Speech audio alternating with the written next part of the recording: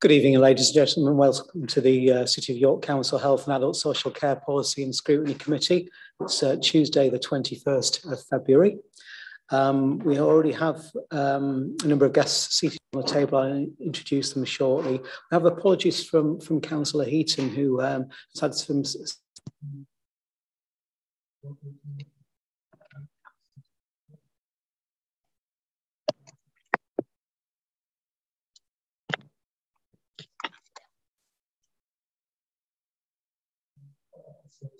for the time that he spent on health scrutiny the last year or two.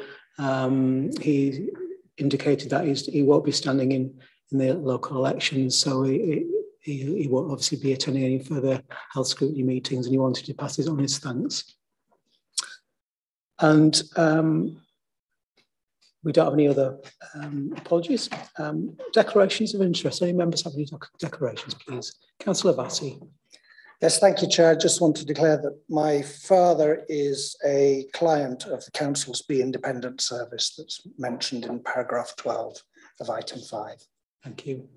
Anyone else? No. Thank you very much. The minutes of the last meeting from the 14th of December, pages 1 to 6. Are members content that they're an accurate record of the meeting? Just one question, if I might, Chair. I was just wondering, yes, they are an accurate record. I was just wondering if there was any update to the resolutions that we had on page 4. And if the recommendation we put that the City of York Council and Health and Wellbeing Board encourage general practice providers across York to engage in non-prejudicial sharing of data, if there'd been any action on that. Would you know, Sharon, whether the latest is on that? Yes, so we're very fortunate in York that we have a population health hub that is comprised of business it's headed up by Peter Roderick, who reports to me. It has representatives on it from all of our partners, including primary care. And so through that vehicle, we are looking at how we can share data more effectively on a whole range of issues, be that dementia or a range of other issues. So yes, I could say that is being taken forward. Thank you, Sharon. I think everyone content with everything else in there. Thank you. So I'll sign the minutes from that meeting.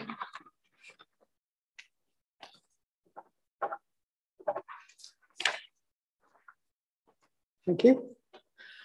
We don't have anyone registered in public participation to speak this evening, so we can move on straight to the first of the agenda items, item number 4, the local plan of action for drugs and alcohol in York, pages 7 to 12. We have a number of guests around the table that have joined us, not necessarily to speak on, but they may wish to answer questions or help assist answer questions. So we have Peter Roderick, the consultant in public health, Ruth Hine, the public health specialist practitioner, Maxine Squire, the assistant director of education and skills, David Barth and Andy Simpson from North Yorkshire Police. Good evening, gentlemen. And Sharon Stoltz, of course, our Director of Public Health. Peter, are you introducing this one? Thank you. Thank you, Chair, and real thanks to some colleagues who are with me too. And I think it's actually a really good display of the partnership working that we've got around the drugs and alcohol agenda to have my colleagues with me today. And just to introduce the paper really, and we do have a presentation that goes alongside it. The government had published a national drugs strategy back at the very end of 2021, which had some significant resources given to local areas as part of it, but also some significant asks and requirements of local areas. The first of which we got going with early last year was to set up a drugs and alcohol partnership, which has a senior responsible officer reported, which is our Director of Public Health, Sharon, and has a large number of people represented on it. reflecting the fact that drugs and alcohol and the issues generated by them, I think, really do cross over into lots of different areas of policy, lots of different areas of our city's life. We have been working since then on a number of things, not least looking at the resource that has been given through the drug treatment grant and where that should be best placed, but also the piece of work that we want to share with members today for comment and for collaboration, really, on as it formed, which is our local plan of action.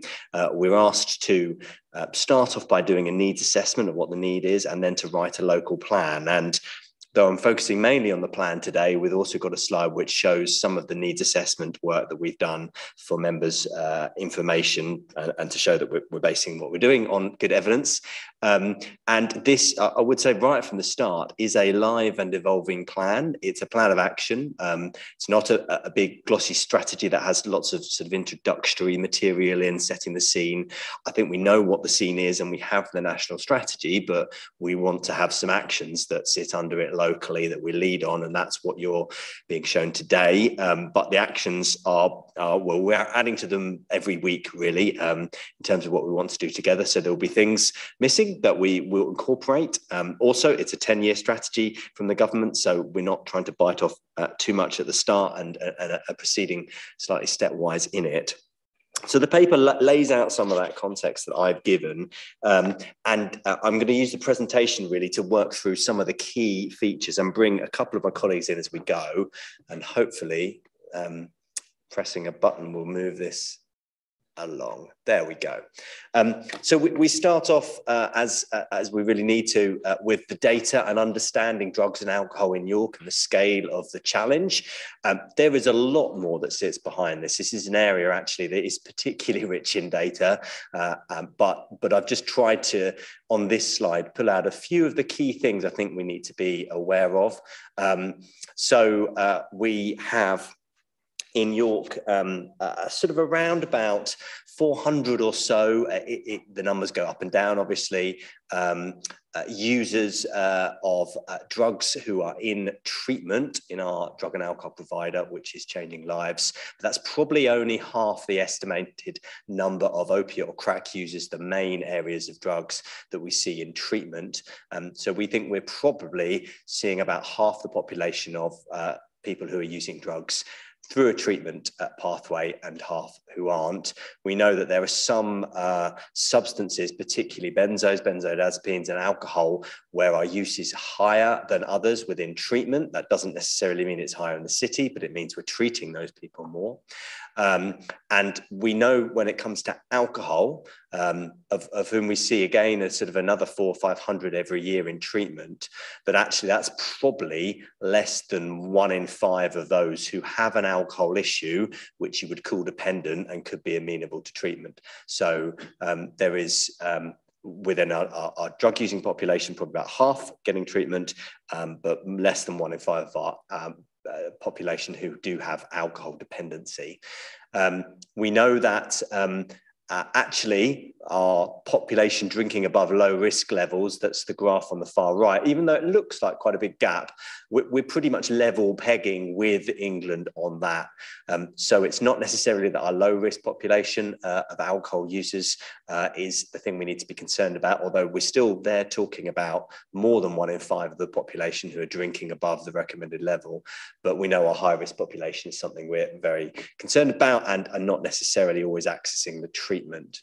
We do know that our alcohol-specific admissions to hospital, so these are people from York, resident in York, because this is GP data, people who are resident in York who are admitted to hospital with a condition which is relevant to alcohol use. We know that is higher than the national average and has been for some time. It has, however, been coming down over the last couple of years in line with national averages, and particularly during COVID, that reduced. We have about sort of 450 odd new presentations to treatment. I think that's the most recent year we have data on, so that number again does fluctuate. And if we think about the number of adults in treatment, we know that there are probably around 506 adults in treatment at any one time who have children. So actually, obviously, some adults have more than one. So we're probably looking at sort of 800 odd children whose lives are affected by drug and alcohol issues, which is obviously something we know can lead to adverse experience, adverse consequences as children move through up into adulthood. And we know that the number is lower, but we have a proportion of opiate dependent adults who have children too, and children who are growing up in homes where drug use is present. And that obviously does then feed up into what we see through social care and some children's in needs assessment data there, just in terms of the number of children who are affected by these kind of issues. Promise I'll move through future slides a bit quicker than that, but that had quite a lot of data on. Takes a bit of time to move through. Thank you, Richard. So our strategy on a page takes its cue from the government's pillars of the strategy. And those are these three: breaking drug supply chains, delivering a world-class treatment and recovery system, and reducing the demand for recreational drugs.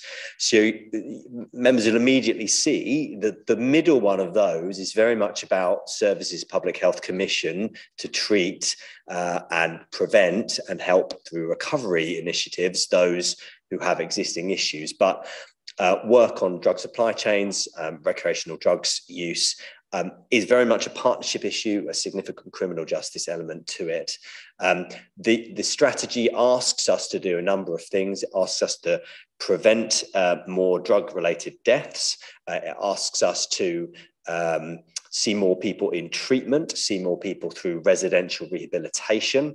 It asks us nationally to close more county lines as a significant element of the drug supply chain. So there are a number of things we're asked to contribute to, although for none of those are we given a York specific target that we have to meet, but those are national aspirations. This is essentially the overview of our action plan. So as you can see, those three headings, and I'm not going to dwell on this because we have pages for each of these, but hopefully members will be able to see, and within this plan, we're both asking how will we do it. So we're looking at some key action areas, but also how we know it's worked. And essentially in that bottom box, you have metrics or indicators that we collect quite regularly, some of which the government are asking us to collect, but actually are quite hard to pull together and are not from nationally sort of produced data that we have to try and understand how we bring in locally. But there are some quite well-established ways of measuring the effectiveness of drug treatment services. Obviously, a statistic like a drug-related death or a drug-related admission is obviously measurable. So there are a number of things there which we can measure. But we're going to go through the three pillars quickly, and I'm going to hand over to my police colleagues to comment on this first one around breaking drug supply chains. Thank you. Just in relation to the slide, I think what's important to highlight with this is for that police element, where we seek or we look to pursue criminals and offenders. It's very much a gateway of support also for those that are vulnerable, to those that are a victim of these supply chains. And that's either those that are vulnerable as a result of their dependencies on the commodity that's being traded, or those that are vulnerable because they're being targeted by organised criminal elements that are supporting the facilitation of these drug lines. And with that police interaction, we're able to offer that gateway through to appropriate services to cradle and support those individuals that are at risk. So it's not the old police adage of chasing the baddie and putting them in prison. It's that other supportive work that is very much part of North Yorkshire and York's police service to protect those who are vulnerable and at risk of these supply chains. So I just wanted to make that clear from the off. If I can go through the key actions from top to bottom really, and just give a flavour and understanding of what that means to us as a police service and the community of York. If there are any questions, I suppose, are we free to field them now or a later time? You'll have to forgive me, it's my first I may be showing my naivety within this forum. No, that's fine. We normally go through presentation first, and then. But I mean, if there's something that members think the urge need to pick up on, they'll indicate to me anyway. Fine. So we might. So when we look at action one, the middle market tier is when we look at the orchestration and the involvement of that ability to organise and benefit from criminal activity. The middle market tier is all important to us. Where we target those at street level, it's more a sort of a residual, if you like, action as a result of that supply chain, where we may have those that are running for those that are really benefiting from the supply chain. The middle market tier offers us the ability to target those that are involved in the organisation and the facilitation of the supply of a given commodity within any one area. And that deliberate actionable information that we seek, I think in police speak would probably refer to it as intelligence, comes from a variety of different areas.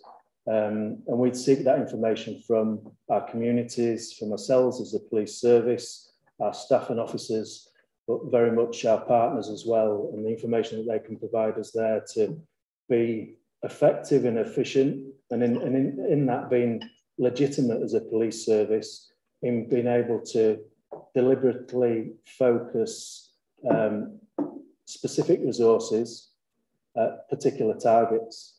So in a broader sense, if we don't know and we look at providing a police response in a given area, we can suffer poor marketing of our own organisation, really. We go in with a broad brush, target communities broadly. We can be seen as a police service to be doing the wrong thing. What's important with the information that we are able to glean that is specific, it enables us to go straight to the door of the individual that's of importance to us. So the individual that is organising or running that crime interest with limited resources. So we've been as efficient as we can in that area.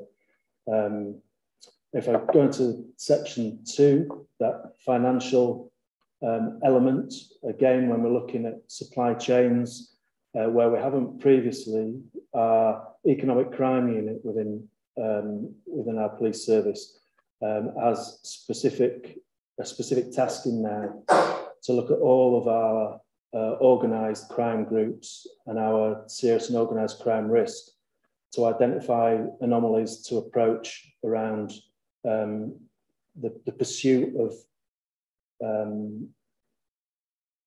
financial action that can see us take that finance away from the criminal elements that are at play. So people are only involved in crime in order to make money, in the main, organised crime. And the one way of dismantling and disrupting that is to identify where those pots of money or that capital, that criminal capital, is held, and taking it from the individuals. So we played a deliberate part there with our economic crime unit and targeting those who are organising the crime and the supply chains, to take that capital away from them, if you like. Action 3, we look at county line flagging and offender management. In order to break the supply chains and certainly reduce county lines, we first need to identify them, identify those offenders, and identify those individuals who are at risk. And in order that ourselves and partners, and more broadly as an organisation, we're able to persistently acknowledge those individuals that are causing us the issues or are needing that partnership support and that partnership intervention, it's important that we raise those individuals as we come across them. Part of our approach and management of organised crime, which our drug supply chains in the main are, there's a national process around our identification, scoring of risk and involvement of individuals within a particular organised crime group. It's our deliberate approach to identify them as a police service, the makeup of those groups, the principal periphery members, understand how they work, their modus operandi, who's involved in what action, what role they take within that level of organised criminality, and then target them appropriately. Equally with that, we help support an understanding of who are left vulnerable as a result of that criminal action, and we support them equally in partnership and sharing of that information with our partners. Action 4, that police and partner information development, again looks at that precision tasking of our resources and partnership resources.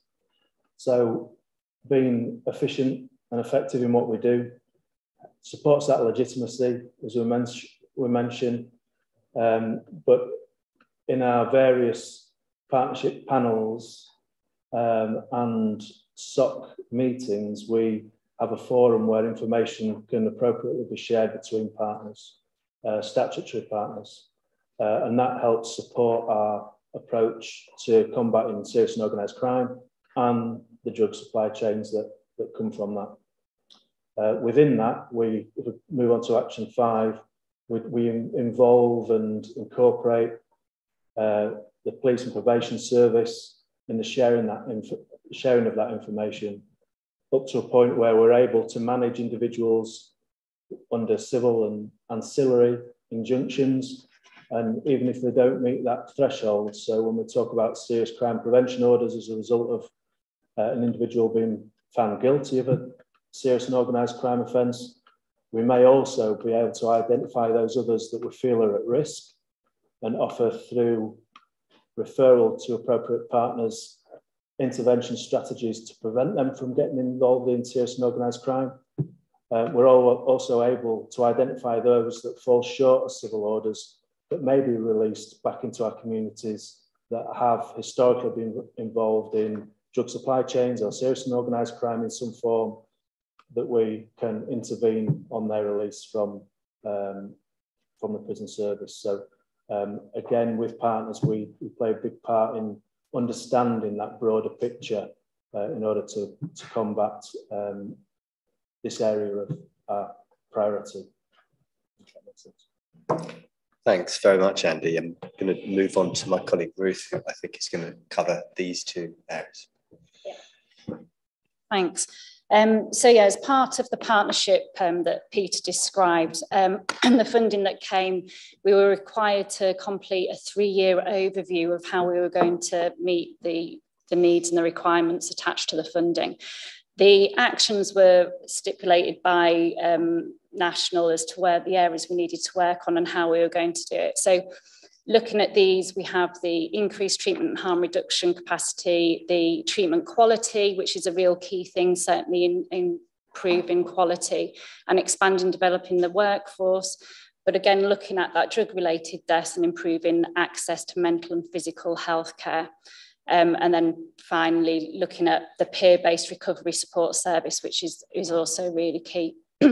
So we've laid out as part of the partnership the 3 years that how we were going to look at it, and certainly the year 1 that we're currently in now was around building up that information and the data to kind of help give us where we need to get to for that final year. So as we've already mentioned, we've carried out the JSNA and really very much looking at a review of what we've got here in York at the moment, how it's working and how best we can to move it forward. So the next slide goes into more detail for what we've actually started to work on for this current year.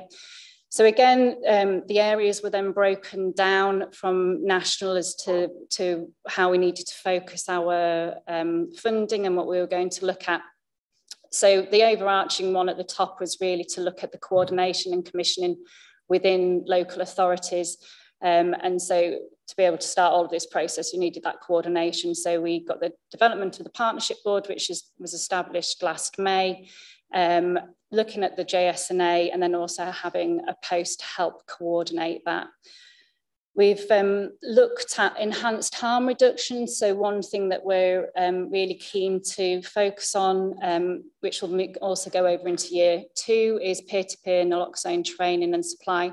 Naloxone is the drug that can be given to somebody who appears to be having an opiate overdose and can reverse the effects very quickly and prevent death very effectively if used in good time.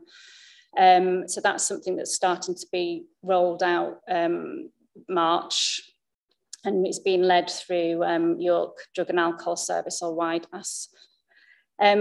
Increase in treatment capacity. So one of the things we're really aware of within the service is that caseloads are high, and for them to ensure that they're delivering good quality, that they needed to increase the capacity and workforce there. So there's out vacancy at the moment for a new post to come in. But as part of that, looking at the second one was to identify key workers to look in the criminal justice links, as we've already, the big crossover with criminal justice. So working with the probation service, particularly around ensuring there's a continuity of care between prison release and into the community. So they're all in post, and that's working very efficiently.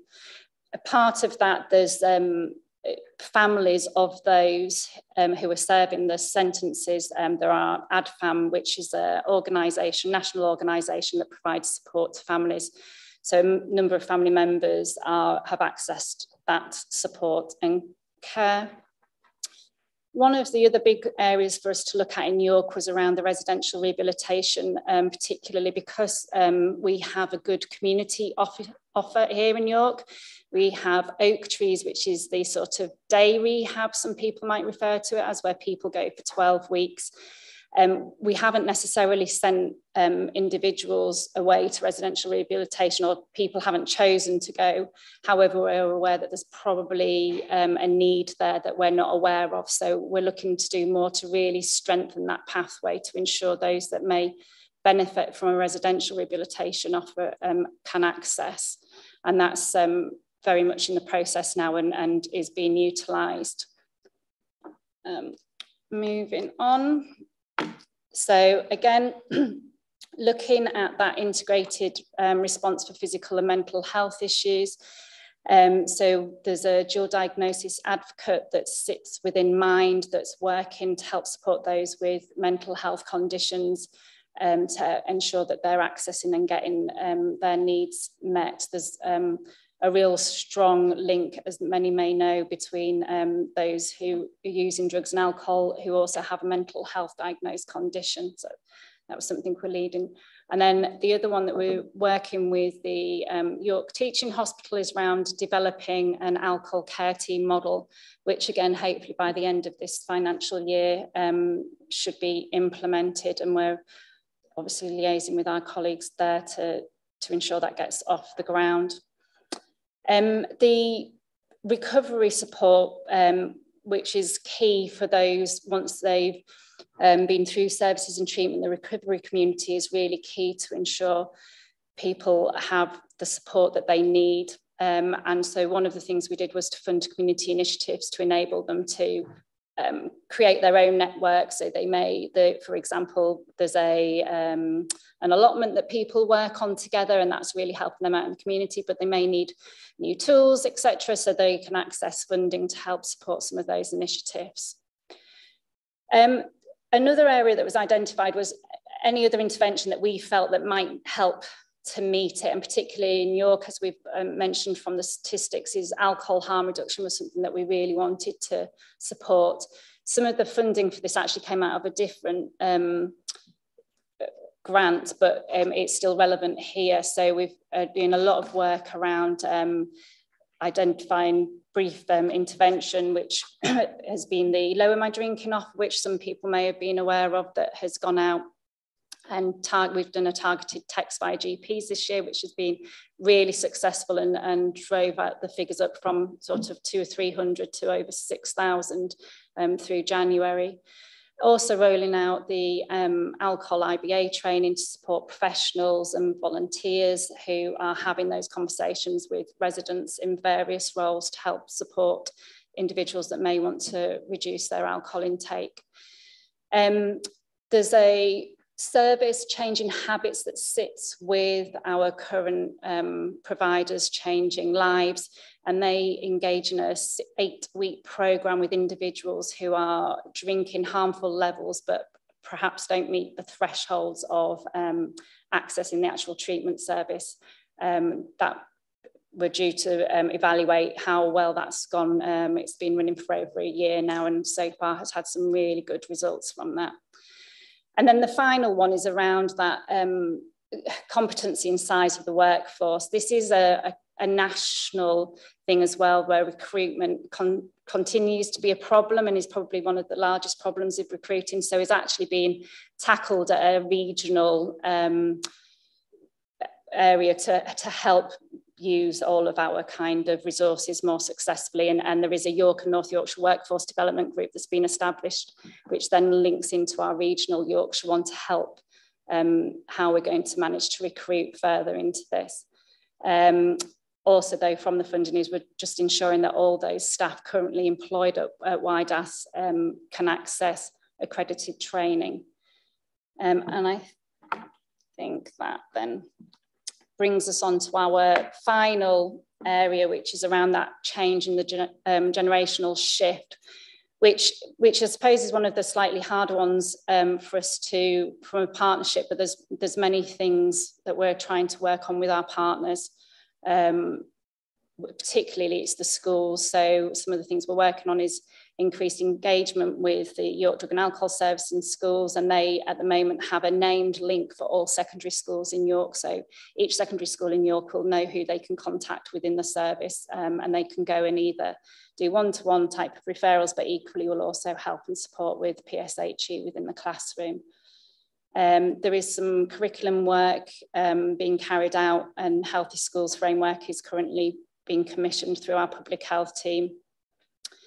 A year ago, a survey was carried out in all schools as well, across a number of health issues that to see as a baseline, and that has also going to be carried out again next year. But all of the schools that took part and where there were any specific issues, work has been done with those to help support them in any identified needs. The affected by services, at the moment within York Drug and Alcohol Service, they currently will support anybody who's affected by, so they're usually children and young people who may have an adult who are currently undergoing treatment. It's promoted wide to all partner agencies, but they are hoping to do far more engagement with healthcare services, which is probably one of the areas they don't quite reach at the moment. And again, ADFAM, as I mentioned earlier, is something that's available to adults, family members. And then there was just that final one that links, but actually the Swift, Tough and Certain policy, which is a government white paper, is still going through Parliament. And I believe that brings us on to the end, doesn't it? Yeah. So I'll hand back to you. Yeah, and just the last thing to say, Chair, is that the missing words on that slide were demand for drugs in the top, so apologies about that, couple of missing words on that, which we can correct. But apart from that, I think we're finished with our presentation. Thank you. Thank you very much, colleagues. Right, we'll go straight to members' questions then, please. I'd like to start. Councillor Wells, please. Can I just ask if this report has been shared with other scrutiny committees? I know, I'm thinking there was a couple of issues. One was the county lines and things. I know housing and community safety did a topic on county lines and things, and I think that they might have benefited from it. And I was also thinking of education as well, with regards to what was happening in the schools. So I just wondered if it had been shared. It hasn't so far, Councillor, but we can certainly look to do that. That's absolutely no problem, and we can look to see with the chairs of the committees what form that can take. But really happy to replay the conversations, and absolutely think this, as we said at the start, this cuts across so many different issues, doesn't it, and areas. So we need to make sure we're engaging with everyone. I mean, Maxine, has this been to? I can't speak to the education one, I have to say. No, it hasn't been to children, education, and communities.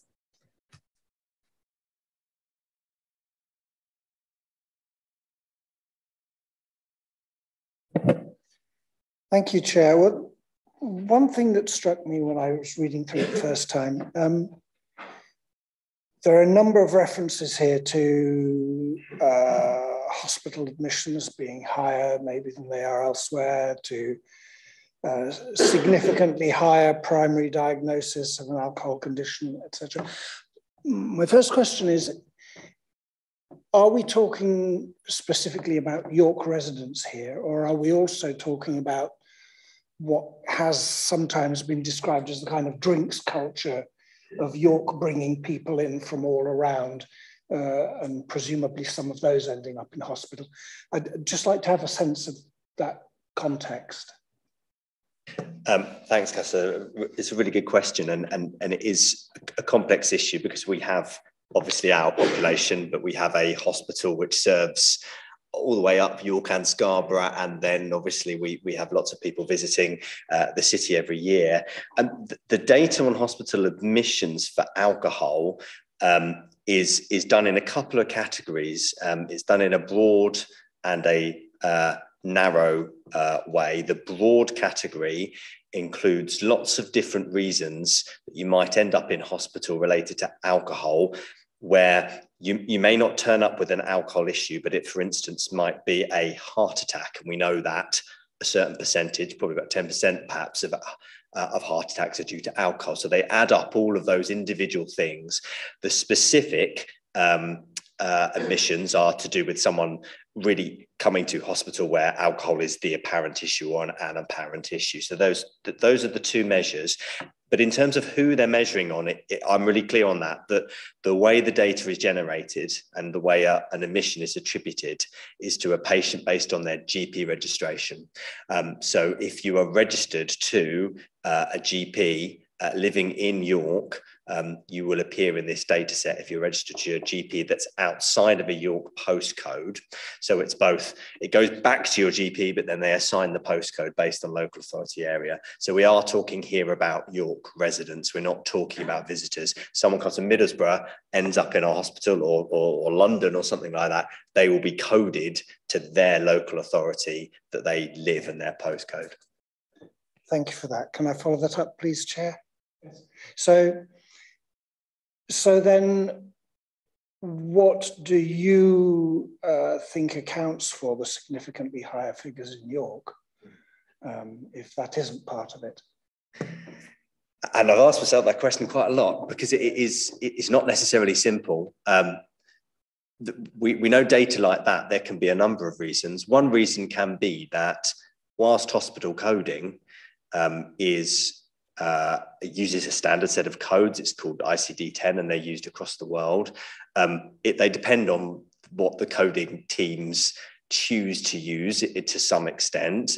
And it may be that the trusts are just good at assigning the right code and other trusts around the country aren't so good at doing that.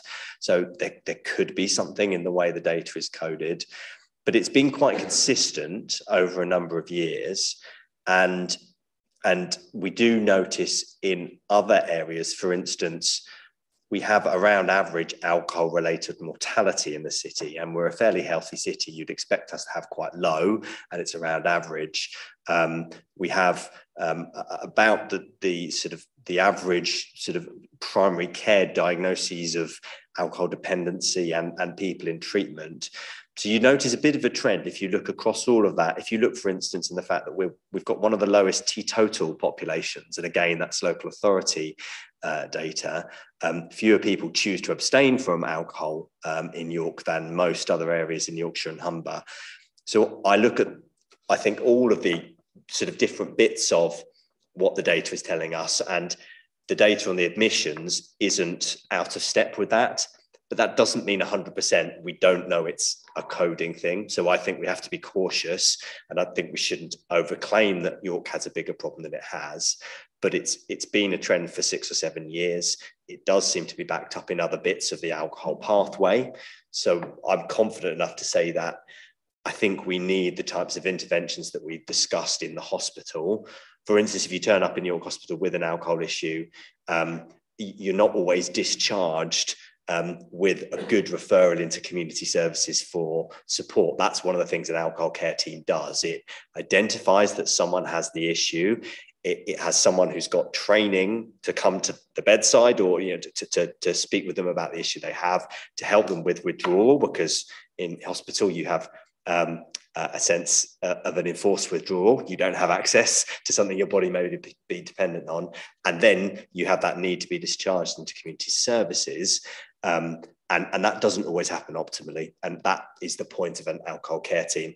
And I think even if our data was lower than average, I'd like our hospital to have that level of care. But given what I see, I think it's an important thing that we put in place for our hospital. Thank you. So now the work of the alcohol care team is important going forwards, and it's part of the strategy for that reason. Thank you. I have other questions, but I think I'll pass on to someone else. Thank you, Chair. Thank you. Councillor Barnes. Thanks, Chair, and thanks for the report and the presentation. It's been really, really interesting. I've got a couple of questions, if I may, and I'll just start by saying as pure coincidence would have it, ended up watching a documentary at the weekend about fentanyl use in Vancouver. Really eye-opening, fascinating, and I think some of what you've reported here actually chimes with some of what was in that in terms of solutions and evidence bases, particularly the peer-to-peer idea. So that was really interesting to see. And I guess my question is about the relationship between kind of, on the one hand, the treatment and prevention services, and on the other hand, the criminal justice measures.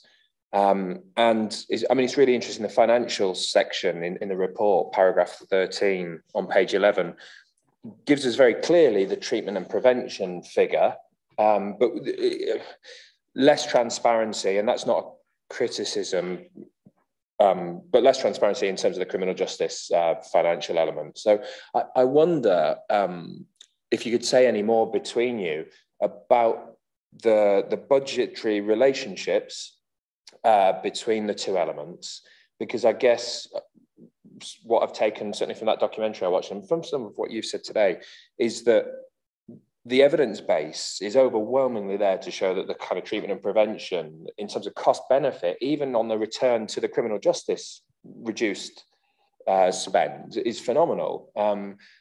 My fear is that under this government, probably the natural inclination is to lean more to one than the other. I don't know. Correct me, educate me.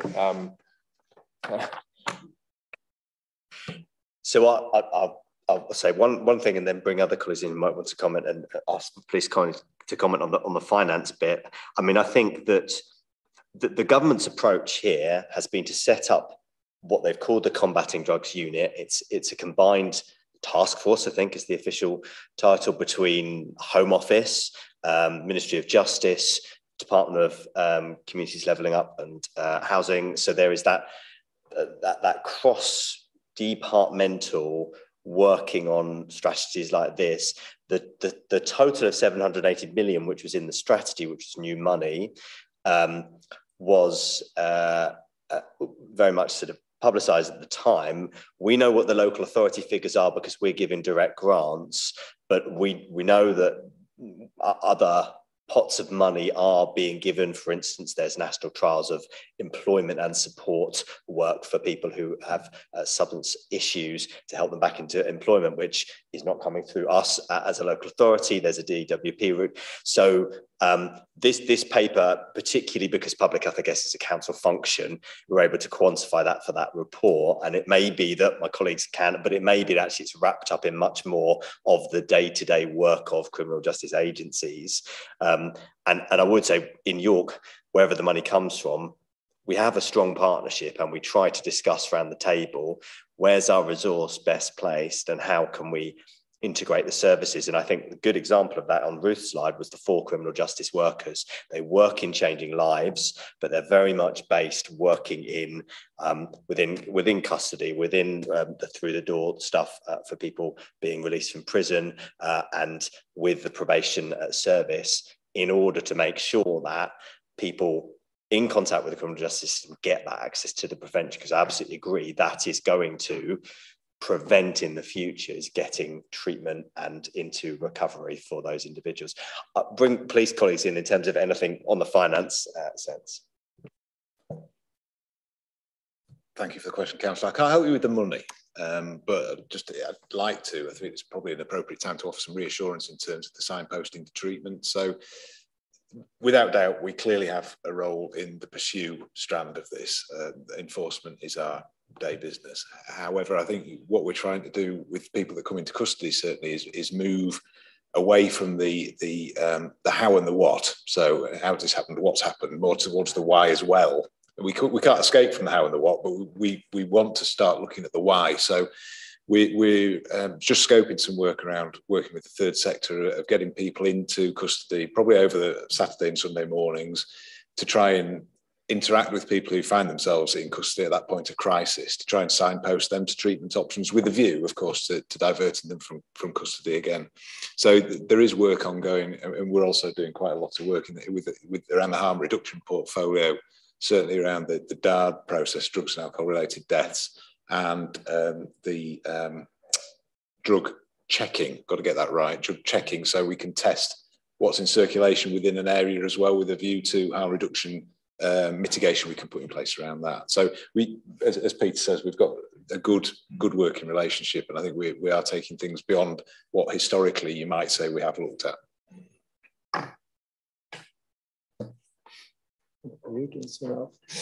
Just in addition to that as well, and I think I mentioned at the beginning of my piece around the understanding of the police role, maybe as a pursue and a catch and convict sort of role.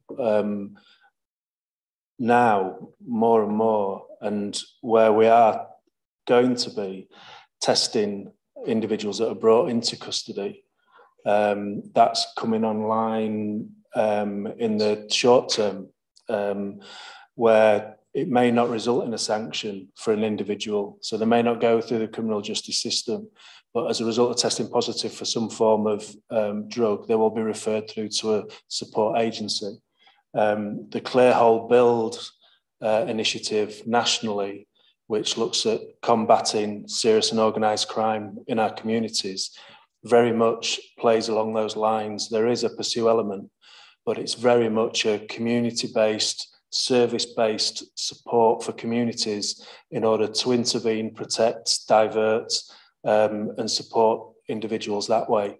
And in that, I feel, and I've seen in my service, that the successes that plays out in benefiting communities, preventing individuals from falling into the sort of the criminal justice system, and benefiting them. So benefiting our criminals, benefiting our communities. That intervention work really is being put forward as a front to all we do at the moment. I suppose the only other thing to add is that obviously North Yorkshire Police cover North Yorkshire and York, and so, but I have very close relations with my counterpart in North Yorkshire Council, and we have quite a few. So I meet with Dave regularly for things, cost of those crossovers, and there are then other funding pools that come down, and we'll discuss, and as part of the partnership board, what's the best way to use this money and how can we work best to, you know, might joint fund things as well, so use parts of ours. So there are those conversations that happen both at the partnership board, but equally in various other meetings outside. And we certainly look at the emerging drugs and the data. There are others where we've got other partners. Thank you. Councillor Culloch, please. Thanks, Chair. Like my colleagues, I really welcome this, and it's so good to hear of the degree to which you're working together. I, like Councillor Fassi, was somewhat shocked and picked up the various points that he was making. And it made me wonder whether the information that you have, the data that's available, and you've mentioned in particular hospital admissions data, and being able to look at that to a certain degree of granularity with postcodes and perhaps with other, I don't know, ages, or how does that inform the strategy? I'm wondering in particular whether that might point to particular areas of the city or particular age groups within the city, or other criteria that might be helpful in terms of informing the strategy. And when I ask that question, informing us as councillors and the City of York Council in our engagement and approach. Thanks, Councillor Carr. Yeah, it's actually a piece of work that we're doing right at the moment. So we haven't completed it, but we have asked our colleagues in the ICB, which is I also work for, to look at hospital data. Particularly, you mentioned age, and that's something I'm very interested in. What are the trends over time in who is being admitted with alcohol and with substance use issues from an age perspective? There may be a ward or sort of even smaller than that, a small area aspect to that too. So we're looking into that, but particularly looking to see the trends. I'm sort of interested in the trends in children and young people in particular, and the support that is available, the effect of the pandemic, the effect of, we know that adults who are using alcohol and the overlaps with domestic abuse and that sort of thing, what we can pick up from the data in some of the trends. So that's work that we're doing as part of the ongoing joint strategic needs assessment on that. I don't have it right in front of me. We haven't completed it yet. It's quite a big data set, the hospital data set, but absolutely we're looking into what that can tell us. And particularly I'm interested in the age breakdown of that. The suspicion, and we were given some data about 3 or 4 years ago by what was then called Public Health England, was that the biggest rise was in those, I think the age band was 55 to 64. So that was where our rise in hospital admissions was mainly driven by, but that was data only correct as of a long time ago, 2019. That's why we're doing this new piece of work to see what's happened, particularly with COVID in between. Just a supplementary really to what Councillor Culloch was asking. One of the questions I had, noting from points 18 and 19 on page 12, and given how many times we hear data sharing is an issue across the system, I find it a little bit strange that it's suggesting no IT or legal implications. Is that really the case, or is it just we don't know? Chair, maybe I interpreted that a bit too literally in terms of this report, because you're absolutely right. There are definitely IT and property implications of, I mean, for instance, our drug treatment services lease properties. So we think about what one area of property is an interesting issue would be how we get liaison workers into primary care facilities in the city, where getting a room in a GP surgery is very difficult. So there are certainly property implications and data sharing.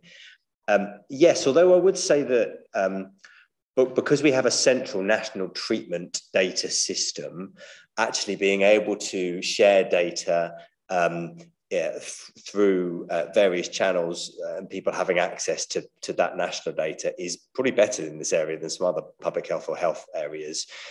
We also are, I think we're lucky that we are the data controller for the Drug and Alcohol Service, so we're able as a commissioner to see their data. But yeah, for instance, I mean, just getting sort of data shared for some of the schemes that we've outlined on the particular people we'd like to prioritise for some of the interventions that we're doing is not easy. And looking at the hospital data and then being able to say, well, who actually is that? Which individuals can we tell primary care about those individuals so that primary care could offer them more care and support? That's often impossible to do, to do that sort of sharing between a hospital and the GP practice about, a list of patients who might benefit from more care and support. So certainly there are always IG challenges, and we do try and work through them over time, but it often takes quite a while. Thank you. Councillor Vassy. Thank you, Chair. Yeah, another thing that really struck me with this report, one of the many tragic areas of this is the impact on children in households where there are alcohol or opiate dependencies. I've seen such households myself. I've seen the chaos that children are left growing up in, and I'm sure you have far better experience than I have, broader experience.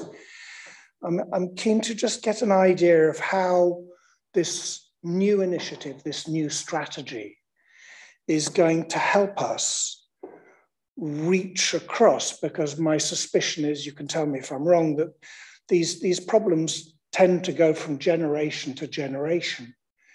And I'm wondering what this new strategy is going to do to protect children going forwards that we haven't done before. What your hopes are going forwards that we might help to break this cycle that families grow up into. Some of it obviously links to the work that will take place with education, but it's ensuring that that's not just generic work, but actually very, very targeted, and also helping young people to understand what the local context is around this, rather than just presenting them with educational materials which are describing any place. It's very important that they understand what this issue is like in York, how it could impact on them and their lives in the future, and also their broader responsibilities as well in terms of being able to break some of this cycle. We're obviously as well, we need to consider those children at the moment that don't regularly attend school. And that is one thing that I think we do need to consider as we're starting to develop this strategy. And obviously Peter said this is a piece of work that is iterative and it's being developed as we speak. But it's joining together all that information that comes from things like family early help assessments, the information that's held within schools where they flagged a concern, where they know that this may be something that they're worried about with the context of a child and a family. And it's also starting to ask those questions around those children who are vulnerable because, as I say, they're not attending school regularly, or they are subject to exclusion from school, and starting to bring all of that together around a response that becomes then much more targeted and much more direct. Pick up on something else that the service is looking to develop and do on a limited, but is to support those families where someone is in treatment. So obviously Maxine's kind of talking about maybe they're not always, but those that are, is to look at doing programs alongside to help the family members support them through it. You know, someone going through that 12-week rehabilitation and then they go home, but no work's necessarily being done with the wider family is really important. That's certainly something that we're looking to move forward, really. And I think the other piece of work that is to look at that wider stigma reducing thing, which I know we've all talked about around, you know, so children, young people and or family members of any age can actually reach out for support without feeling that stigma of saying, you know, my mum, my dad, my aunt, whoever's their carer, they can't tell a teacher because of the worry around that. So there's wider, but you know, this is that long term. We're hoping to get there, but there are certainly some things that we won't be doing straight away.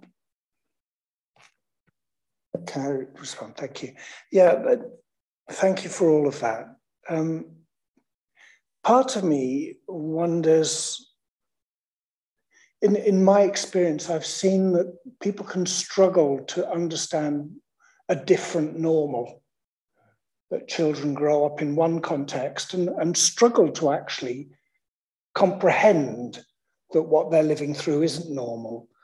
And like Councillor Barnes, I listen to a lot of broadcasts, and I heard a broadcast recently on the mafia, in which a judge had organised enabling families to move away from the place they were at and experience a different way of living, to then inspire them that there were different ways of living. And I'm just intrigued to know whether you think there's a role in some regard, maybe it's already happening, to help children and the adults, in all honesty, in these families, to see a different normal and how that plays out.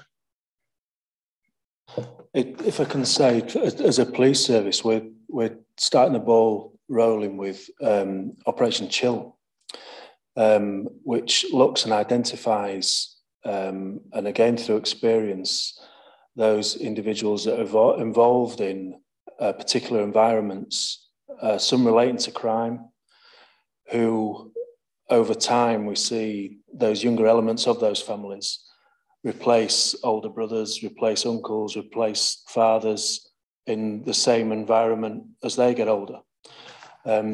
Where as a police service, we clearly recognise and understand where a child is subject to some physical harm. With Operation Chill looks at that vulnerability and that harm that's likely as a result of that criminal environment that they're in.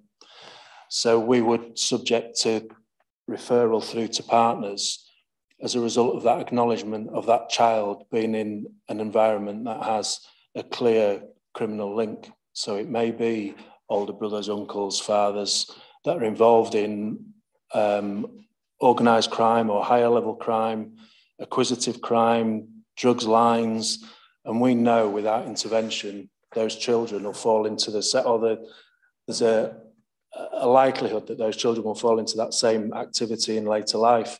So Operation Chill looks at supporting partners to intervene at an early stage to protect and support and to divert as a result of that child's involvement and risk to serious and organised crime. They may not be subject to physical harms, they may not be subject to other forms of abuse, but because they're in that crime environment, that in turn is a specific risk which we're promoting now through to referral to partners.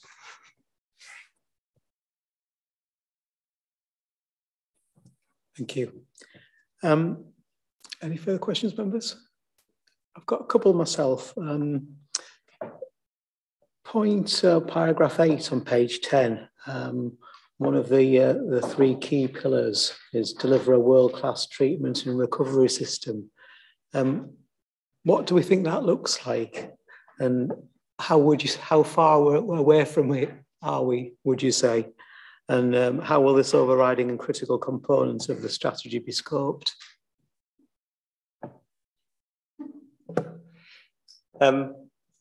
Well, first of all, the drug and alcohol provider aren't here, but York Drug and Alcohol Service is a really high quality service. Its clinical services recently rated outstanding by the CQC.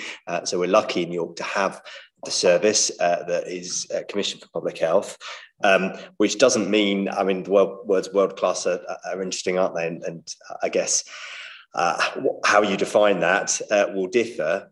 There's definitely ways that we can support that service, grow its capacity to treat more people because of the unmet need that the data describes. We have been worried about the caseloads of each worker. We know that there are quite clear quality standards about how many people an asset coach, a psychosocial intervention worker should have on their caseload. And for a number of years in York, it's been a lot higher than the sort of quality guidelines would state because the service hasn't been able to, hasn't had the resource to be able to manage those caseloads down. They have, over the last year, in part because of the investment that we put in, dropped quite significantly from sort of around the sort of 70 to 80 per coach to around the 40s, 50 mark. The evidence says it should be about 35. So there's a way to go on that, but I think we're getting towards that. Doesn't mean it's yet world-class treatment and recovery system, but I think it is heading in that direction. I would say something I would also really, I'm proud of, and I've very little to do with it, to be honest. I'm proud of the people who've built it, is our recovery community in York. And about 10 years ago, members of the public health team were instrumental in really seeding York in Recovery, which is now a charity with its own recovery workers. Very peer-led. You can 3 times a week in York, there will be a recovery cafe in 3 different locations where people who are in recovery can go to meet with others in a similar situation who've had their experiences. That's on top of the Alcoholics Anonymous, the Narcotics Anonymous, the Gambling Anonymous groups that exist in the city. And it's a real network, probably thousands of individuals who've had addiction experiences, have moved into recovery and then form that new network of friends who are in the same place as them and can, back to Councillor Vassey's norms thing, can provide a new normal of not using. And that is very evidence-based. Very little public funding that goes into that. It's mainly peer work. And it's a great example, I think, of that real sort of community asset-based work that we want to see. So I would say, if anything's world-class, that probably is, and we're trying to move the whole treatment and prevention system to that stage. Thank you, Peter. Sharon? Just repeat the name of that network. So the charity is called York in Recovery, Councillor Cullen. I mean, what I think our colleagues have described is a really good treatment system and broader recovery support. I will say, though, that is in spite of the funding envelope that is available for these services. Colleagues may remember that we had a national cut to the public health grant. That was over a 4-year period. As a result of that, we had to make some very difficult decisions around how we would spend the public health grant. And in fact, our substance misuse services saw a significant cut to their funding. I think York is an amazing place where partners have come together, the community has come together to deliver what are really good services, despite those funding constraints. But what it did mean was that the staff were carrying very large caseloads and, had to manage waiting lists, etc. What this supplementary grant has allowed us to do is fill some of those gaps. So it's fantastic that we now have this funding confirmed. We know what the funding is going to be over the next 2 years. But the core public health grant that we use to commission the kind of backbone of the service, that budget is still challenged. We don't know what our local authority public health grant allocation is yet because the government haven't announced it. We're about to go out to recommission our core public health sort of drug treatment system. We've only been able to uplift that by a tiny amount. So we've not been able to reverse the cuts that we had to make 3-4 years ago to drug treatment services. So achieving a world-class service is perhaps a bit ambitious with the level of funding that is available. But I would agree with Peter, when you compare our services in York to services in other parts of the country who have a larger budget than we have, we do pretty well. And as Peter said, the service recently was rated as excellent by the Care Quality Commission. So I think we have external validation of how good our services are, but those funding challenges continue. Thank you, Sharon. And I've got to ask this question because I ask it every time we have a strategy come to committee. And this might be slightly different, this one, so far that there is clearly a lot more partnership working than a lot of the strategies that are presented to us, which are more in-house, if you like. But in terms of evaluation of what's gone on before, what has been done to evaluate in regards to what worked well and critically what didn't to what was previously being done?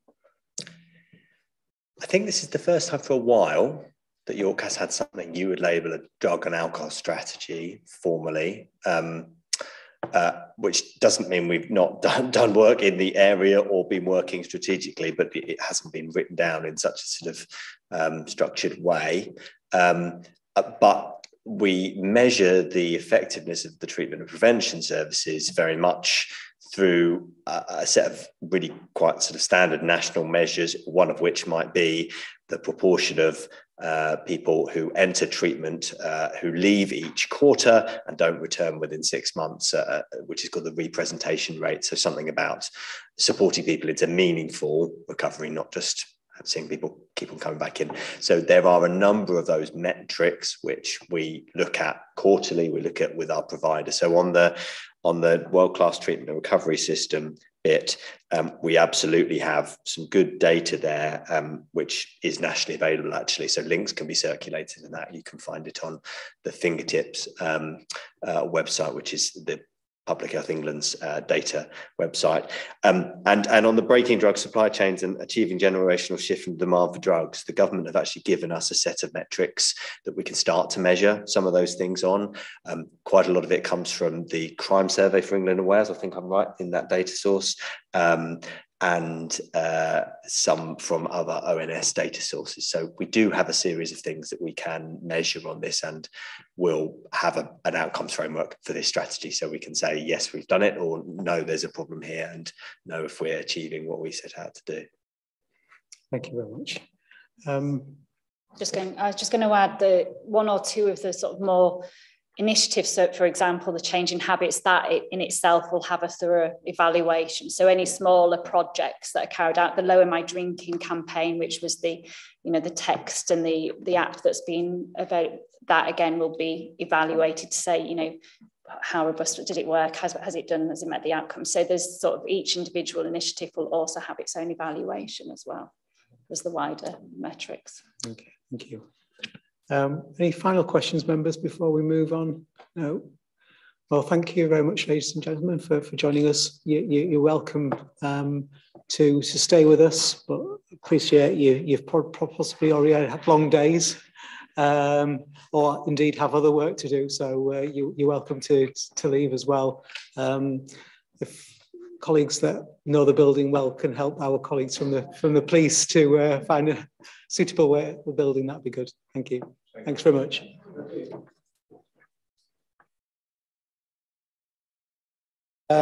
Just before we move to item 5, I know we have the attendance of the Executive Member for Health, Councillor Runciman. I wonder whether you want to join us at the table. You're leaving shortly, are you? Right, fine. Yeah, it just even if from your own ease of hearing, I know it's difficult at the back sometimes. Fair enough. Okay, so we are at item 5, the 2022-23 Finance and Performance Q3 Monitor, and Terry Rudden, the Strategic Support Manager, and Steve Tate, Finance Manager for Adult Social Care, with us. Gentlemen, do you want to give a brief introduction? I'm guessing members will hopefully have had a chance to look through the report, but if there's anything you want to say in advance. No, just happy to take any questions on the report. Okay, good. Right. Open to questions then, members.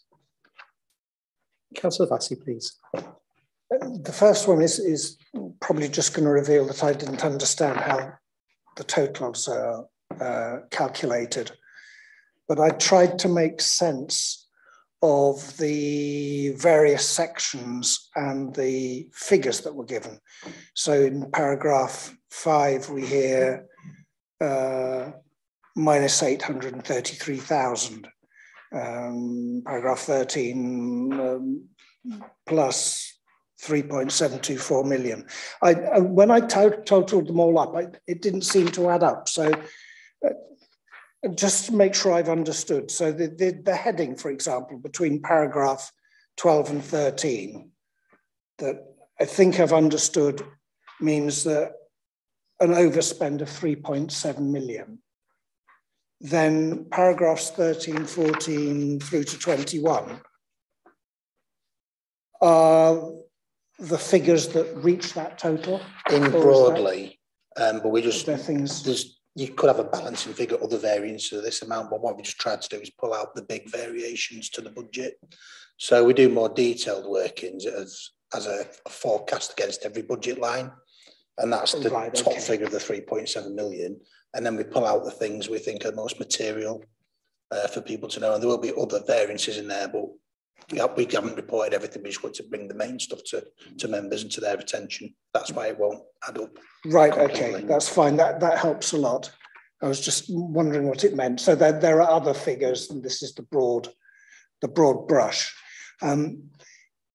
The first comment I'd like to make, I think, or question to pose, is several times in this, we're hearing about savings as a result of vacancies and not being able to fill posts. And then we see it contrasted with having to bring in agency staff. And I'm wondering what there is that you think we could do in terms of the way we advertise posts that might actually get us more staff and less reliance on agencies, and whether there are constraints that prevent that from happening in terms of pay grades, or whether those are decisions that we could be taking that might relieve pressure on vacancies. Steve, I'm happy to answer that as a voice in the sky if you want to. Hi, Chair, Shmaila here. I've joined remotely, and I've just shocked Councillor Runciman. So I'm so sorry I couldn't be with you today, but I have joined remotely, but I'm happy to take that question. I defer to your expertise, Shmaila. So, Councillor Vassie, we have done quite a lot of work around reducing some of our agency spend, and I came here to Scrutiny a few months ago to talk about how we wanted to build strong performing teams, and that means a reduction in agency. We have worked quite a lot with our recruitment team on getting the right recruitment and retention package. So we've looked at how we can increase training opportunities, also the banding in which new social workers who are newly qualified can start. But we have started to do additional work with our universities, because we've got quite a few universities close by, and how we can increase, one, the apprentices from the college, and two, newly qualified into one of either doing the practice year, but equally once they're qualified to join York. So we've got quite a few systems in place that we're looking to increase our social work cohort. We have been out to advert a few times, and because some of the roles are very specialist, like in LD and mental health, recruitment has not been as successful as we would like it. But most recently, we have been successful in recruiting all our heads of service. So we've got permanent heads of service in place now. We've got a permanent assistant director that will give us good stability at that top tier. And as we move down, we know that we've, as you all may be aware, it is Social Work Week in March, and through March we've got a series of events to support social workers. But equally, we've had social workers who have come forward who are happy to talk about their experiences in York. So, Councillor Vassie, I don't think it's one particular thing. I think it's a number of things that we can do, but having that senior team in place, and I think all but the principal social worker have joined now, will really support that recruitment. I'll just add one thing. I think one of the other things, the important post that we filled is the head of commissioning, all age commissioning. So as you'll see through the report, we've not been able to get the price we want in the market for some of the care that we need. And there has been that void in that head of commissioning role, and that person is in place, and that team is now a lot more robust than it has been throughout the year. I think that'll be key to helping us achieve our budget in the future. Thank you. So that it sounds like some progress is being made, is what we're hearing. So the other question I had from reading this, and then I'll pass on to someone else, was that I noticed in several paragraphs there seemed to be reference to organisations not selling as much as they used to in the past, not achieving sales. So, for example, Yorkcraft had an underachievement of income. Be Independent was not expecting further equipment sales. And I'm wondering if there are commercial challenges faced by these particular organisations that we might help with and whether that's actually, whether I'm understanding that correctly or not. I'll take that one, Chair, because I've got to go in a minute, so I'd like to say something before I have to go. I had a very interesting visit to your craft. I saw their business plan, but they are caught because of the effects of COVID. They could take on more contracts. To take on more contracts, they've got to have more staff. And these are staff with particular difficulties, learning difficulties usually, as you know. So do they take the staff on and then hope to get the contracts, or do they take the contracts on and then hope to get the staff? And the manager there said to me, it's going to take a while to sort this out.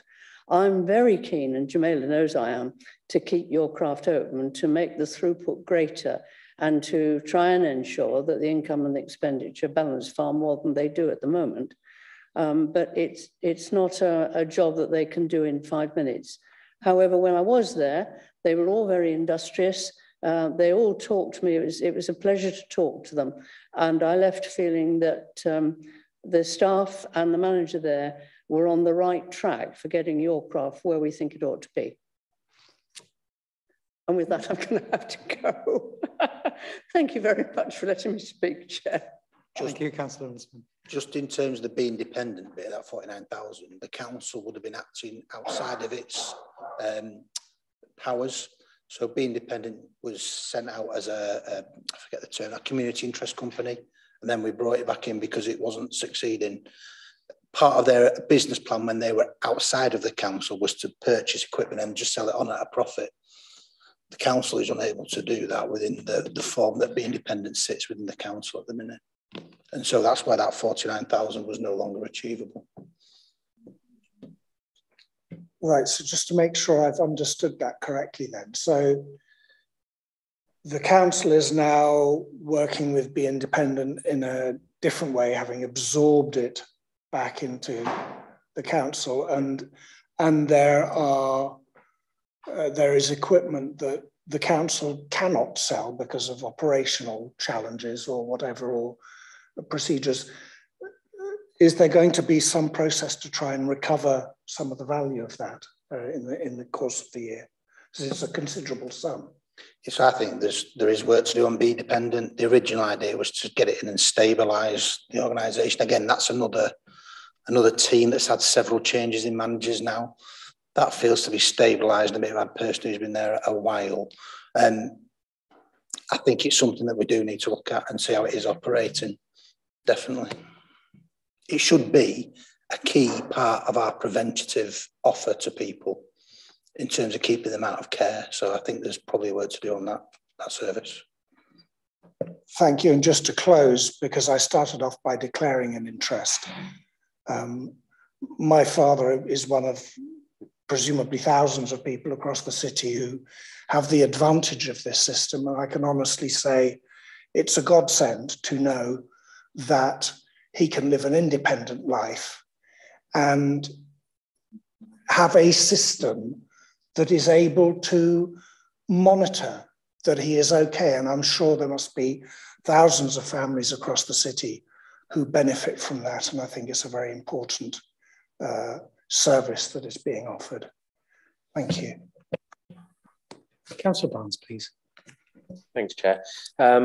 Referring to the table on page 18, some of the performance indicators, and in particular, one of them that caught my eye, which is described as neutral in terms of sort of direction of travel, but the adult safeguarding data toward the bottom, SGA, DO2, DO1, big, notable kind of upticks in both, concerns reported and also pieces of work completed, which it's that classic thing, isn't it? Is this a good thing or a bad thing? I can see why it's put as neutral because, actually more work is being done, but clearly there's a trend there. Well, no, it's a single data point, isn't it? So not a trend, but an uptick. What do we think is sort of going on there? Any obvious explanation? I've spoken to the safeguarding team about that particular figure, and as you say, Councillor Barnes, it can be interpreted either way. It can be people are more likely to report things, or it's more likely to be there is a genuine rise in safeguarding issues. The safeguarding manager told me that the reason they think that it's rising is because people are contacting it as a kind of last resort measure. So they're thinking of kind of possibly jumping the queue to get adult social care through the front door. So they're coming to the safeguarding team as a backdoor way of getting the service. And that's part of the issue. It could also be that the cost of living crisis is contributing to that as well, because there are more people likely to be in need of support, which we're seeing at the front door as well. So that might be a reason why. Just supplementary, if I may, Chair. Obviously, as a single sort of quarter data point, I guess it's something that obviously you're attentive to and you'll be keeping an eye on in terms of emerging trends. But you know, clearly, if that additional 25-30% of work is being done, that will have an effect on caseloads and so on. Kind of goes back to the issue we were talking about previously, wouldn't it? So are we in a position to sort of respond to that accordingly? And I guess you're never going to keep caseload consistent with that bigger an uptick. But you know, if that trend continues into Q4 and beyond, how well placed are the team to sort of deal with that on a sustained basis? Not really in a position to comment on the resourcing, but for that particular team. But the safeguarding team did say that they are busier than ever. Jamila, if you want to. Yeah, I was going to say, do you want me to comment to that? I think because there's two elements of this, Councillor. I think one is that we have, and we encourage an increase. So, you know, even if you look at some of our regional neighbours, some of our reporting on what we call our low level. So beneath a section 42 referrals, we are encouraging those to come through. So post-COVID, we're quite conscious, so working with Sharon, we're quite conscious that there may be some what we call low-level safeguarding. So there's lots of little bits of evidence that might actually then result in a safeguarding, but we'd rather make sure that we actually have them before section 42. And this requires a different type of support. So not necessarily a social worker, but a social care worker could have a look at those referrals and make a judgment of how we take them forward. So within the safeguarding team already, we do have a mixture of workforce of social workers who are dedicated to the section 42. So that's the safeguarding work, and a dedicated resource around safeguarding. But equally, like Steve was saying, we've got a much more robust commissioning team now that will help and support those lower level safeguarding around contracting and commissioning, and making sure that providers like care homes and dom care agencies are supported in a different way through a contract management approach, rather all landing on safeguarding as it did before. So we're looking at a cross directorate approach to supporting that team as well.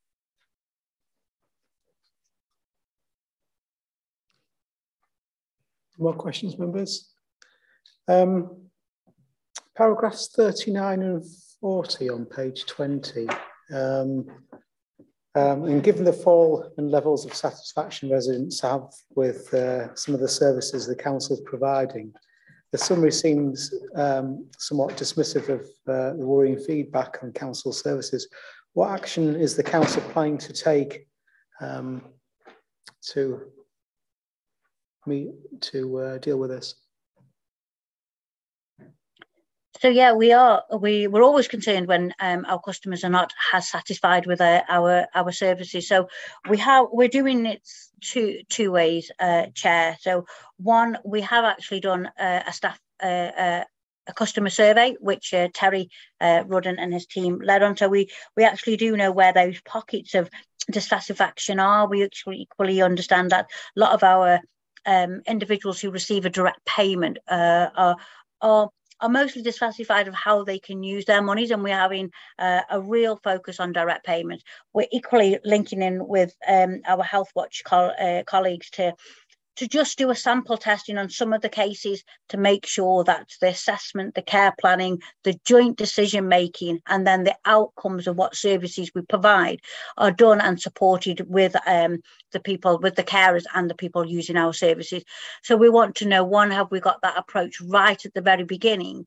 Is it the outcome of the assessment that has resulted in their dissatisfaction of the service, or is it the service themselves? And we're just doing that piece of work now, Chair, and I'm happy to bring that report back, maybe in the summertime, of what we found. One, the customer responses, and two, what we've done. We are looking, as you know, towards an inspection by CQC over the next year. So from April onwards, CQC will be inspecting all local authorities. And one of the areas that they are looking closely at is the I statement. So from individuals talking about, you know, I would like, or I would need to have this service, and what we as a local authority are doing. So again, we're working with Healthwatch to say, are we actually meeting the needs of our individuals appropriately?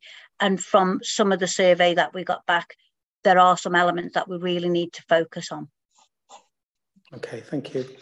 In relation to a couple of service areas, paragraph 66 on page 25, which relates to sexual health services, there doesn't actually seem to be any data of access to sexual health services, say incident rates of STIs or satisfaction rates. This seems to be an omission. Have you got anything to say in connection with that? Yes, we do have that data. So this is a contract that the public health team holds with your sexual health service. So that data is available through the KPIs we have through monitoring the contract. It isn't in the report, but if members would like to see that, we can certainly work with Terry and his team to make sure that that data is included in future reports, Chair. Thanks very much, Sharon. And then paragraph 72 on page 26, there were some interventions to reduce smoking in pregnancy, but it would appear smoking rates increased actually. Do we know why this might be the case? Has been any analysis? Yeah, so all of our data has really been skewed by the pandemic. And so there are some oddities, shall I say. I'm sure Terry has a technical term, but if I can use the term oddities in some of the data that we're still working through in terms of the pandemic. I think the key message here, though, is the variation across wards. So we have some wards in York where there are no pregnant smokers at all. And there are other wards where that figure can be as high as 16%. So we have been working not just in York, but across York and Scarborough, because the Trust, as you know, covers that population. We have with North Yorkshire Public Health Team been looking at this. We've put some additional investment in. There's a smoking in pregnancy midwife now that supports women. We've also had a pilot incentive scheme in place to try and encourage pregnant smokers to quit. This is a concern. Obviously, we're not just concerned about the impact of tobacco and nicotine, particularly on the pregnant woman, but we're also concerned about the impacts on her unborn child. So this is a really high priority for us. I would like that figure to be 0% across the whole of the city, but obviously there's ongoing work around that. Okay, thank you. Councillor Vassey. Thank you. In a sense, it follows on from what you've just said there, Sharon. Broadly speaking, the Healthy Child Service paragraphs are good news. There's a lot of good news there for York, I think. But at the end, paragraph 65, in a sense, went the same direction as paragraph 72. On breastfeeding, it was very clear there were huge ward differences. Is the same focus you've just described on smoking in pregnancy being applied there as well, and on related things to ensure that right across the board, children, babies and mothers are helped to have better outcomes going forwards? So again, this is a priority for us. The good news here is that we've been successful in getting some money from the Humber and North Yorkshire ICB to do some work around breastfeeding. So we're going to be receiving an additional £100,000 worth of funding to support this agenda. There are a couple of things we want to do. It is very clear that women are telling us that in the hospital and in the community, they're not necessarily receiving the support that they need. So certainly support is an area. There still is, sadly, quite a lot of stigma around breastfeeding, particularly breastfeeding in public. So another one of our aspirations is for York to become a breastfeeding friendly city.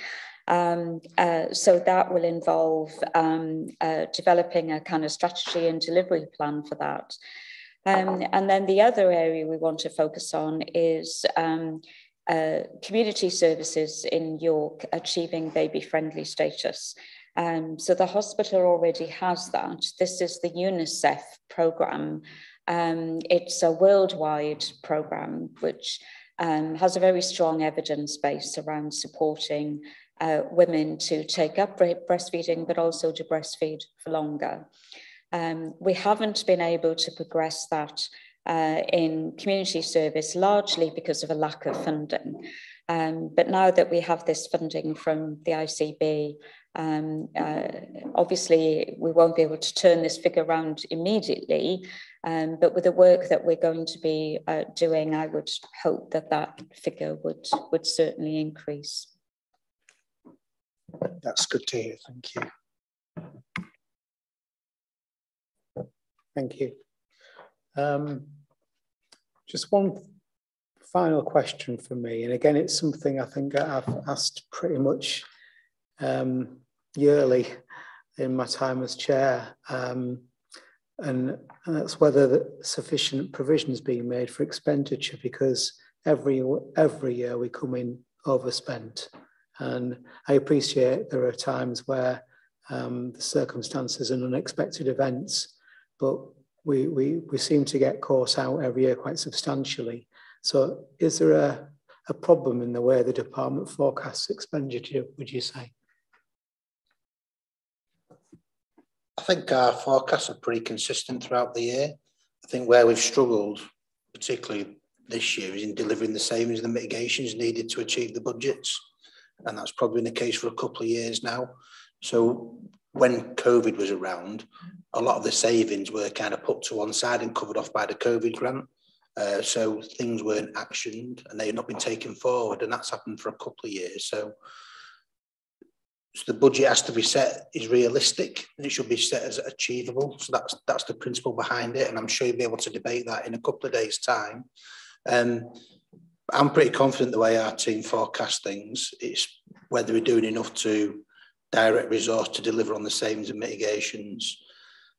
To that end, we've already got a meeting set up in a couple of weeks to go through the plans on a page to how we're going to deliver the 23-24 savings if they are approved at Budget Council.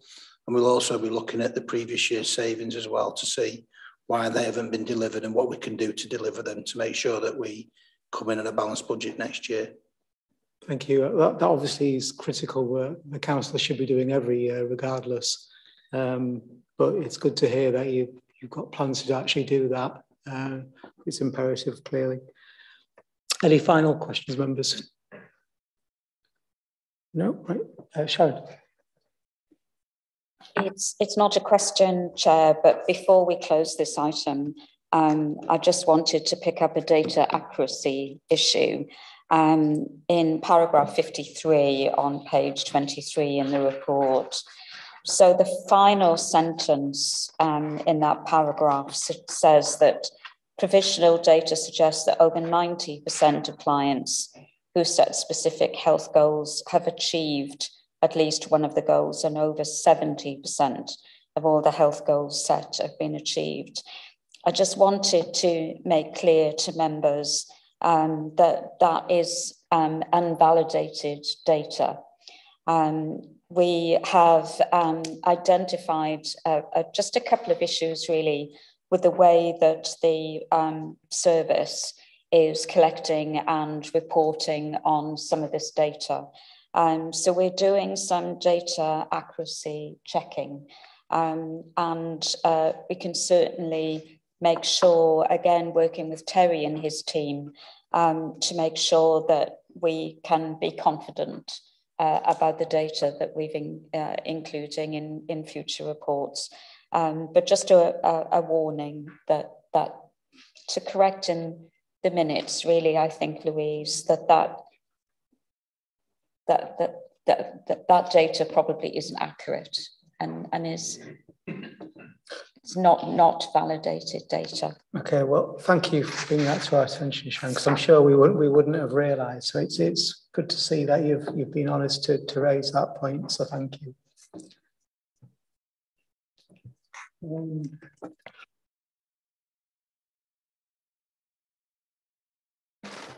You're welcome to leave, gents.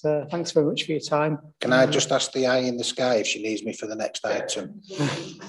Are you all right for the next item, Jamila? Yeah. Jamila, are you? Oh, yes, sorry, I was muted then. Sorry, if you could stay, that would be really helpful, Steve. Okay, thank you.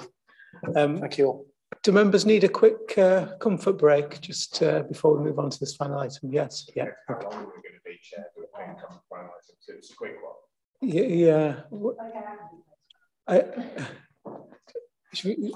Should we have a 5-minute break? 5 minutes. Yeah. So if we start again at 10:02.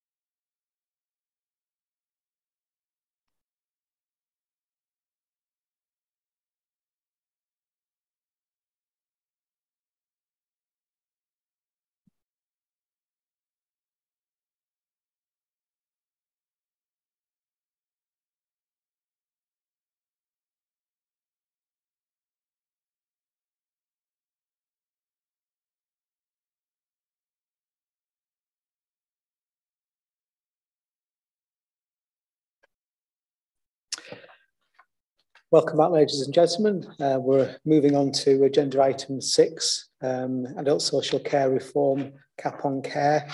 And I think Jamila is introducing this one.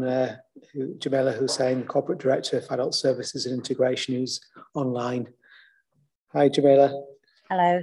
Thank you, Chair. Yeah, so this is a paper that was asked by members of this committee to bring back around the cap of care.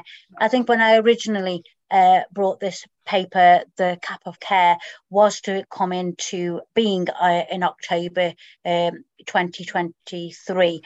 This has been delayed now. So from the top of the report, I have mentioned this to say that the reforms did start and commence again in 2021 to be implemented this October.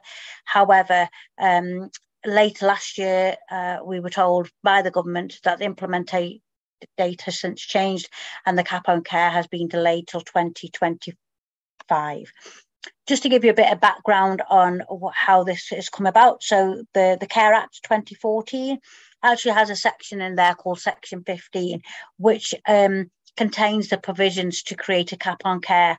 Now, there are a lot of people who are saying, is this delay a guise for getting rid of the cap on care altogether because it may be too complicated? However, the Care Act 2014 actually puts it into statute. And then the white paper, People at the Heart of Care, that came out last year and hopefully will be into more of a statute later on this year, also highlights the importance of having the cap on care. So just a bit about what part of the reform, what the cap on care means. So the cap on care means that we will set that people will pay no more than £86,000 for their care costs. So when they have spent that much, that will be their ceiling rate. It also means some pressure for councils, because a part of that cap on care actually suggests that currently people become self-funders if they have savings over and above 23,250 or 23,500, then they become eligible for support from the council. The cap on care looks at individuals who have £100,000 or less, and they then become eligible for the social care to start assessing them and bringing them into the system around how we support and assess for care and making sure that the cap on care is reasonable from that point. So it does actually put lots of pressures on the council. And one of the reasons I think for the delay is that lots of councils have said additional assessments for all those people will mean additional support staff. Social workers are quite, as you know, are quite difficult to actually recruit at the moment. And also it has an impact on our finance colleagues, so Steve, and how they then start to look at means testing all the additional people that will come in. York has a high number of self-funders, around 70%. Of our population would be self-funders at this moment in time. However, that will significantly reduce once the cap on care will come in place. So there's a whole bit in the paper about implementing the new rules, which I'm not going to go in today because of the delay in the cap on care. This really does not mean anything at the moment, because this was towards payments known as top-ups and how the local authorities can actually set some top-ups going forward. But until the cap on care comes in place, we're not at that stage. Preparing for implementation, we're still preparing for implementation. We know the cap on care at the moment has been stated that it will come in 2025. So we do need to do an additional analysis on our data. We do need to look at what additional resource in terms of assessment resource and finance resource we will need, but equally we will have to bring in a much more robust system of self-assessment on our website, which we haven't got at the moment. So there's lots of work that we need to do in readiness for 2025, notwithstanding our front-facing assessment, commissioning and additional financial modelling. There is no consultation required at this stage because there was a national consultation done when the cap on care came in place, and also the national consultation is ongoing around the white paper. So as I said, the implications as the cap on care is delayed until 2025, the implications for us are low at the moment, but equally what we need to make sure is that we do not take our eye off the ball and make sure alongside the other reforms that are coming in around adult social care, we plan for these as well, because 2025 isn't too far. So I've just asked the members to note this report. If there's anything, Steve, you want to add from a finance point of view, or I don't know if Terry's gone, or Terry from a performance bit. Terry's gone, but I suppose what needs to be noted is the funding that was going to pay for the loss of income to councils has been redirected to pay for the cost of care exercise, which we're currently going through. And also the health and social care levy that was going to pay for it has been reversed. So there's going to have to be a central government decision about how they would fund it if they do implement it in October 25. So significant challenges, aren't there, Steve, around this, and something that Scrutiny may want to keep an eye on. And as we see, if we see any reforms or any changes coming through, without the additional resource, it's going to be quite difficult for York or any other council to manage the implementation. Thank you, Jamila and Steve. Any questions, members? Councillor Vassie. Yeah, I, in a sense, it's been alluded to here, but it leaves me concerned about the potential scale of what we're talking about here. Has the council done kind of rough modelling to get a sense of what we're talking about? Do we know, for example, we've got a figure here of a cap of £86,000.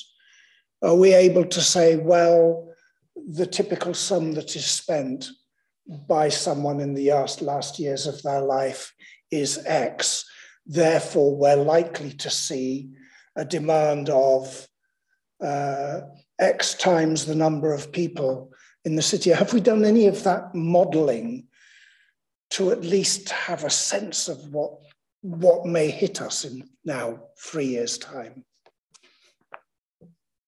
So I'll come in, Jamila. So there was national modelling done, and that was then done at the detail of the York. So York got its own report. I forget the organisation that did it, that did some of that modelling in terms of what it would mean in terms of likely loss of income to the authority, but also to the bit that Jamila alluded to in terms of what additional staffing capacity we would need to do the assessments and everything. So we have got that report. I don't know the details behind it, but we've certainly got the modelling around that as well. The other side of this is the cost of care. So we have done modelling around the cost of care, what it would mean if our rates go up to a certain value, which I can't disclose here because it's obviously commercially sensitive, but we have been doing some modelling of that as we've gone through that process as well. It sounds like this is for next year or in the months ahead, but it sounds like it would be of value for the Scrutiny Committee to get to grips with these figures, however rough, so that we can understand what's staring us in the face in 3 years' time if this plan gets implemented. And of course, we can't know that for sure, but plainly we need to be ready as a local authority. Yeah, well, I guess ultimately, if it's delayed to 2025, which has been said, that will be post the general election. There's quite a possibility that there might be a change of government, and it could be a whole change in plan potentially. But from what I see, there's something to be welcomed about a raise in some of the thresholds that I mentioned, once implemented at least. I'm not sure what else I can ask at the moment. So we're happy to bring something back. So we're happy to bring some modelling back maybe in 6 to 8 months' time. Why I say that, lead in time, Councillor Vassie, is that we are, as Steve mentioned doing our cost of care exercise with our care homes and domiciliary care agencies. So we do it now, we won't have an accurate picture. Once we've done that cost of care exercise, we'll get a real understanding. We know the numbers of self-funders we have in the area, but if we want to overlay that with the financial cost between the 86 and the rest, what the council will then support, we can bring that sort of maybe back in 6 to maybe 8 months' time. And then if the cost of care is truly going to be implemented, we probably need further discussions at Scrutiny of how that's going to take place. Thank you, Jamila. Any final questions or comments on that, colleagues? No? Right, okay, thank you. So that leaves us with the work plan on the back, which in terms of, this is our final scrutiny meeting ahead of the election period. We can only put forward proposals for consideration in terms of what scrutiny might want to look at in the future. Even if I'm luckily re-elected by the residents of Strensall, I wouldn't intend to be chair in the new municipal year. I think, you know, I've done 2 terms myself, and I think it's time for a new chair. I think it's, to pardon the pun, it's healthy to have a change now and again. And I've had my periods. I'd like to thank officers and members that I've worked with over the years, because it's been probably, I think, well, for me, it's been certainly the most interesting of the committees we have at the council, but obviously it's the one I've been most closely involved with, so I would say that, but nevertheless, it's something that affects us all, and residents and families, so it's something that's very close to my heart. So I've enjoyed it, and it's not all been good. Some of it's been very challenging, but thank you, and thank you to officers. Obviously, we've got the list of proposed items for consideration there. In addition, I think from what we've discussed this evening, we'll be adding a look at the CQC when they've looked at, you know, they come to look at the local authority. I think there'll be some kind of report to follow on from that will need to be listed. There's the ICB developments, which Sharon mentioned to me earlier on, which ought to be added. And also, obviously, the cost of care exercise when that time comes. I don't know if there's anything else that members can think of offhand at the moment that needs to be there, just as a guide for whoever is part of the new committee come May. Members content with that? Yeah. Thank you. Thanks very much. I don't have any other urgent business. It would seem appropriate, I think, just to, before we conclude, thank you as well for sharing through how many years did you say? It's more than 8. I've been chair, but I've been on health scrutiny right from being joining as a councillor in 2011. So I was with you as vice chair for a while of that. Yeah. So thank you. Thank you indeed. Thanks very much, Chris. Thank you. Right, if I don't, as I say, I don't have any other business. So unless any members want to raise, we'll call it a close.